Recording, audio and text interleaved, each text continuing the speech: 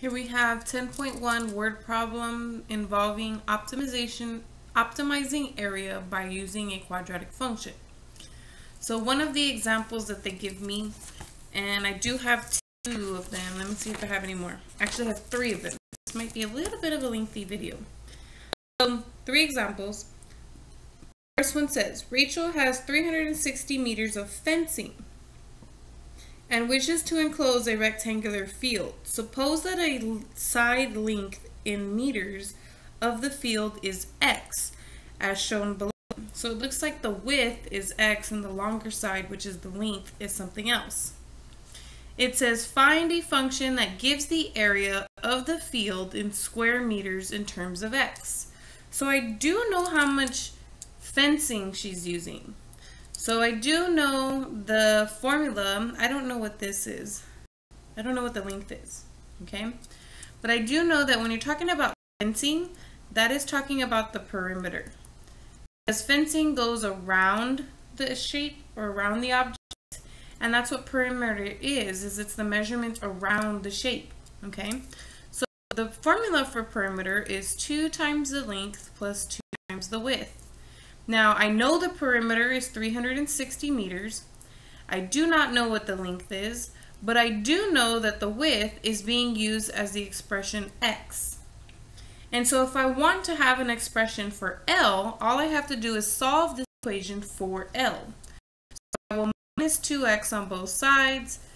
That's gone. I have 2L equal, these are not like terms, so 360 minus 2x. And then divide everybody by 2. So then I get that L equals 360 divided by 2 is 180 minus 2x divided by 2 is just x. So I do have a measurement for, or an expression to represent the length. So instead of writing L over here, I can write 180 minus x. And if you were to add all of these sides together, this side plus this side plus this side plus this side, it will total to equal 360 degrees. However, we need to figure out what that measurement for the width is and what the measurement for the length is, like an actual numerical value. So we do have to continue and we have to find out what to write for part A. So finding a function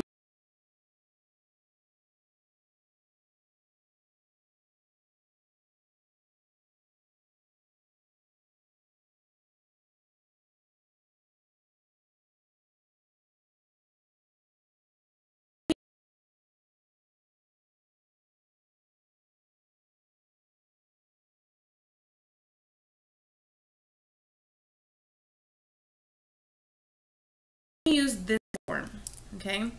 So A of x is going to equal x for the width and then 180 minus x for the length.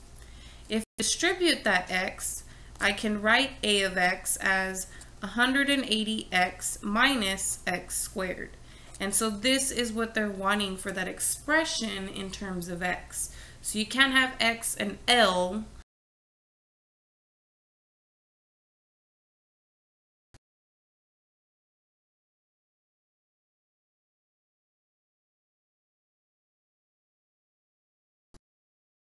So we know when we're talking about maximum, we're talking about the vertex. So I need to find x equal to negative b over 2a. And so here, be careful. B is what's in front of x. So b is actually a positive 180. A is what's in front of x squared, which is a negative 1.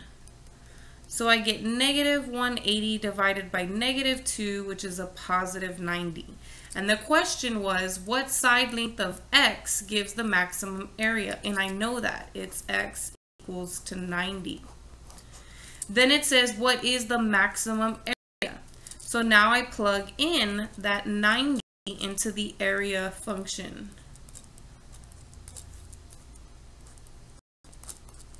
And so I get 180 times 90 minus 90 squared, and I get 8100. And so this is the area, the maximum area that rectangle will cover with the amount of fencing that she has. Now that's one example, okay? I have two more. Here's another one. It says, the school wishes to form 3 sides of a rectangular playground using 440 meters of fencing. The playground borders a school building, so the 4th side does not need fencing. Okay? And it says, find a function that gives the area of A of x of the playground in square meters in terms of x. This really is very similar to the previous problem. This is still L, and I want to figure out what L is in terms of x. However, when I'm talking about fencing, I am not going to include this side. So the fencing is going to be x plus this length plus another x, but not another L for the other side. And that total fencing should total 440 meters. So if I combine my like terms, I get L plus 2x's equals 440. And again, if I get L by itself so I can have an expression here, I will get that L equals 440 minus 2x. So now I have an expression to use for L instead of the letter L.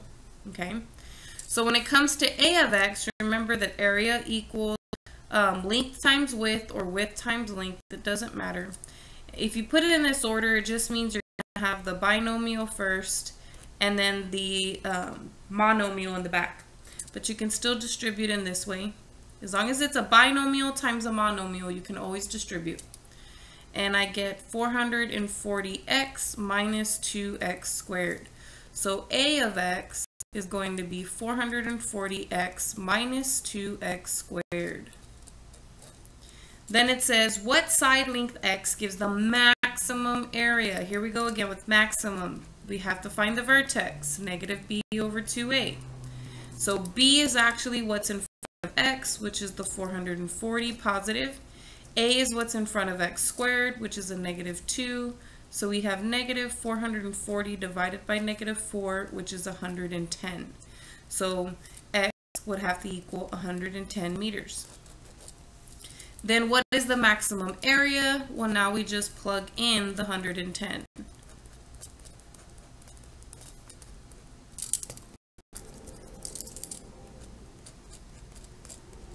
And when I put that in my calculator, I get 24,200. And we're talking about meters, so that's how many meters, square meters.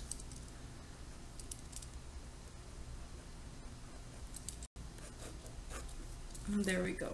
Oh, you can't see what I was doing down there.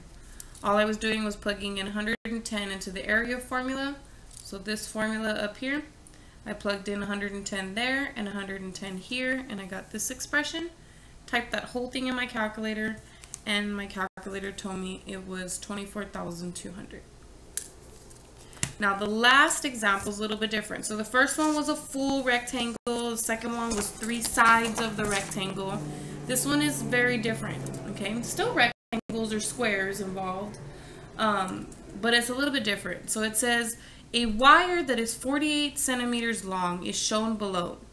The wire is cut into 2 pieces, and each piece is bent and formed into the shape of a square. Suppose that the side length in centimeters of one square is x as shown. First, we need to find a function that gives the total area enclosed by the 2 squares in terms of x. So these are squares. I know I kind of drew it like a rectangle, but it should be a square, which means that if this side is x, so is this one, so is this one, and so is this one. What I don't know is the sides of this other one, okay? And we'll call it y. So y, y, y, and y. What I do know is that the string is going to go all the way around to make this square, which means I'm going to have x plus x plus x plus x, which is 4x. And then the string's going to go around and around and around here, so that's 4y's.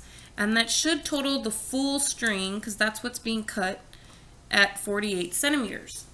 Now I do need to get an expression for y, so I'm going to minus 4x on both sides. I get 4y equals 48 minus 4x, and then I'm going to divide every term by 4. and I get y equals 12 minus x. And now I have an expression for y. So when it says, what is the total area enclosed? Remember, you're going to have to do the area for the square, which is x times x, or x squared. The area for this squared, which is y times y, or y squared. But this is not in terms of just x. So you're going to have x squared plus, and then the expression for y, which is 12 minus x squared. Now they may make you elaborate this and multiply it out. So if they do, then make sure you FOIL this. So you get 144 minus 24x plus x squared. You can FOIL that on your own to verify that you get this trinomial. And then combine your like terms. You get 2x squared minus 24x plus 144 if I put those in order. And this is the expression that they want for a of x. Once you have that, he says find the side link that minimizes now the total area. Minimizes or maximizes doesn't matter. You're going to use the negative b over 2a. So b in this case is negative 24, and a in this case is a positive 2. So we actually end up with positive 24 over positive 4, which is positive 6. So I know that x is going to be 6 centimeters. That's the measurement that we've got here. And then what is the minimum area? That just means plug in 6 into the area function that you have there. And if I type that in my calculator, I get 72. And since it's centimeters, it would be squared centimeters or centimeters squared, same thing. But the numerical value is going to be 72. So whether you write the word square centimeters or you write the expression centimeters squared, sometimes it makes you select one from a drop down arrow. So make sure you're clicking centimeters squared and not just regular centimeters when it comes to area. When it comes to finding the side length, that is just regular centimeters. But that is all three cases. So you've got the regular rectangle, you've got the three-sided rectangle, and then now you've got this piece of string that is cut, and then how they're going to make two squares out of that string. But that's all of the examples I have for you for this particular topic.